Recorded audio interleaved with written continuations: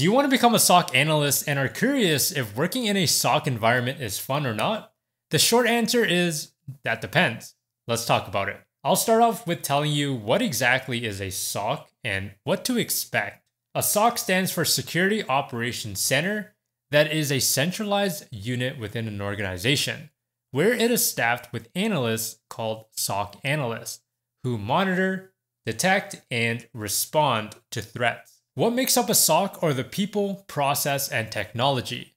Without this, a SOC simply cannot function properly. These SOCs are usually enclosed in a dedicated office or building where access is heavily restricted. There are two types of SOCs, one managed and another in-house. And by working within a SOC environment, you could expect using the latest technology, learn about threats, and network with like-minded individuals. Now, the key word here is could. The experience is heavily dependent on the organization itself and what kind of SOC you are working in. I've personally had the opportunity to work for both, and I'll break it down starting with in-house. With an in-house SOC, you're likely going to be working for a large organization since they are able to afford an in-house SOC because that can be extremely expensive.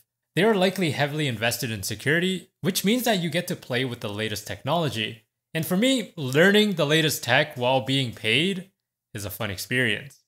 SOC processes are likely more defined and people are given proper training. However, there is a downside to an in-house SOC, and that is you are only limited to what the organization sees.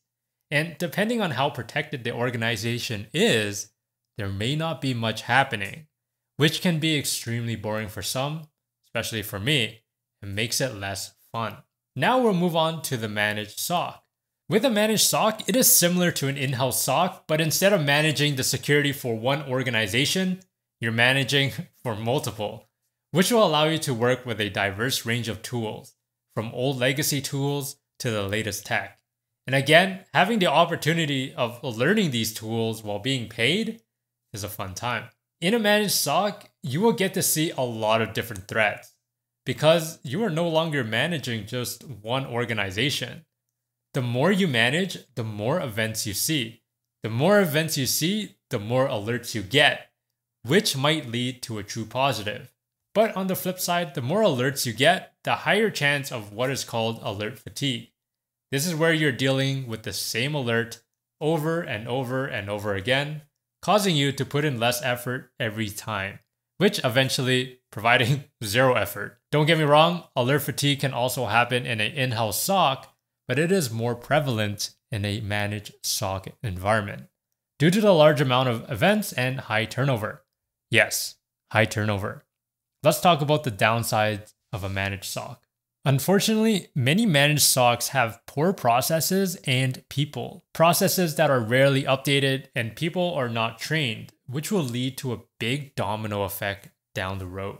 You're restricted to what data sources the client had decided to ingest, meaning there will be some blind spots and you can't really do much about it.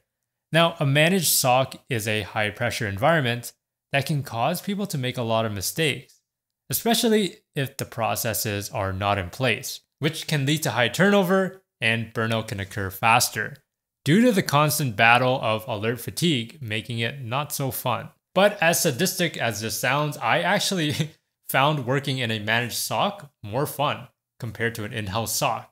And here's why.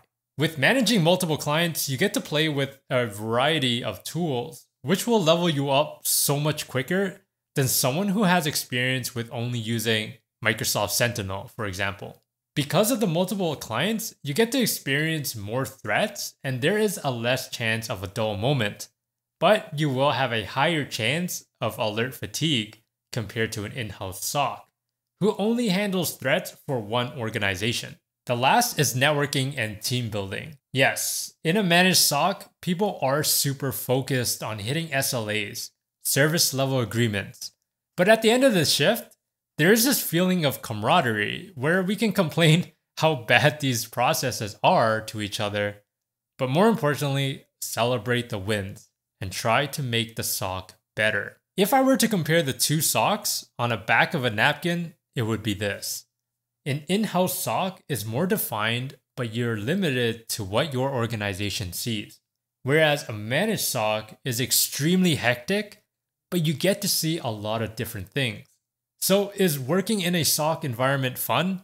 The short answer, it depends on how you define fun.